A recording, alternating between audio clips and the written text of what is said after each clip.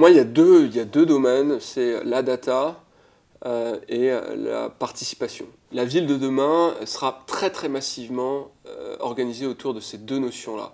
La data, c'est la capacité d'avoir une information rationnelle et fiable sur le fonctionnement de la cité.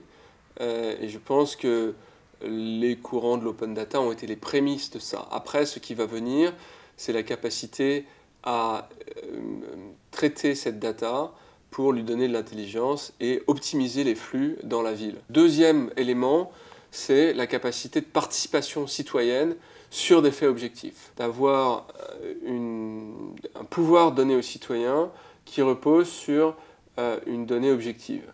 Je m'explique, quand on s'aperçoit qu'il y a des problèmes de criminalité, on peut organiser de façon objective en fonction de ce problème et à partir de la donnée, les services compétents pour pouvoir traiter ce problème de criminalité. Mais c'est valable aussi pour l'ensemble des enjeux sanitaires, les enjeux de distribution de logistique et d'une façon générale sur l'ensemble du fonctionnement de la cité. Je pense que l'autre aspect de l'agora numérique, c'est de permettre aux citoyens de planifier et d'organiser leur cité de façon optimale. Donc en synthèse, je pense que les systèmes de représentation démocratique tels qu'on les connaît aujourd'hui sont en train de passer la main et que les citoyens exigent la participation et que, au travers du numérique, de leur compréhension des réseaux sociaux et d'une façon générale de l'état de réponse immédiate qui est une caractéristique intrinsèque du numérique, ils exigent ça du système démocratique. Et ils vont l'exiger d'abord au niveau local, puis à des niveaux de représentation plus macro.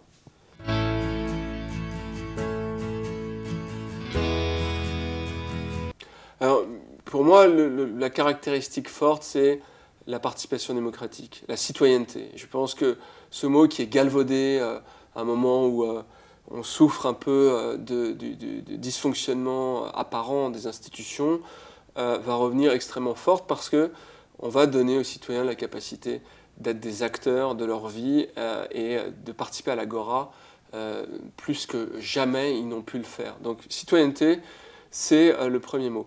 Le deuxième mot, c'est transparence. C'est que pour pouvoir agir et avoir le sentiment d'être un acteur, il faut avoir des paramètres objectifs de compréhension de l'enjeu posé et donc d'avoir un niveau de transparence absolument inégalé sur l'enjeu tel qu'il est proposé. Donc si par exemple on parle de santé publique, eh bien il faut comprendre comment se répartissent les dysfonctionnements en matière de santé publique, îlot par îlot, et comprendre quels sont les facteurs qui sont source de maladies dans les différents domaines, avec des liens avec la paupérisation, avec des populations nouvellement arrivées, etc., qui vont permettre de faciliter la mise en place d'une politique objective qui ne reposera pas sur, on va dire, de la croyance religieuse, entre guillemets, et non fondée de la part des citoyens. D'une façon générale, l'aboutissement de tout ça, c'est l'efficacité. Et c'est pour ça qu'il va y avoir un renouveau dans la participation démocratique et dans la volonté d'engagement des citoyens. C'est que entre la transparence et la capacité de participation, ces deux facteurs vont aboutir à un niveau d'efficacité absolument inégalé, insoupçonné, et qui va d'une certaine manière recréer un niveau d'harmonie très élevé au sein de la cité, mais qui nécessite pour pouvoir fonctionner beaucoup de technologies. De la technologie pour accéder à l'information quantitative fournie par la donnée, pour l'interpréter, pour que ce soit une donnée intelligente, et de la technologie pour que la participation soit démocratique, fasse intervenir l'ensemble des parties prenantes, qu'il y ait un rapport intelligent entre la masse et les experts, et que tout ça aboutisse à une décision qualifiée et irréprochable.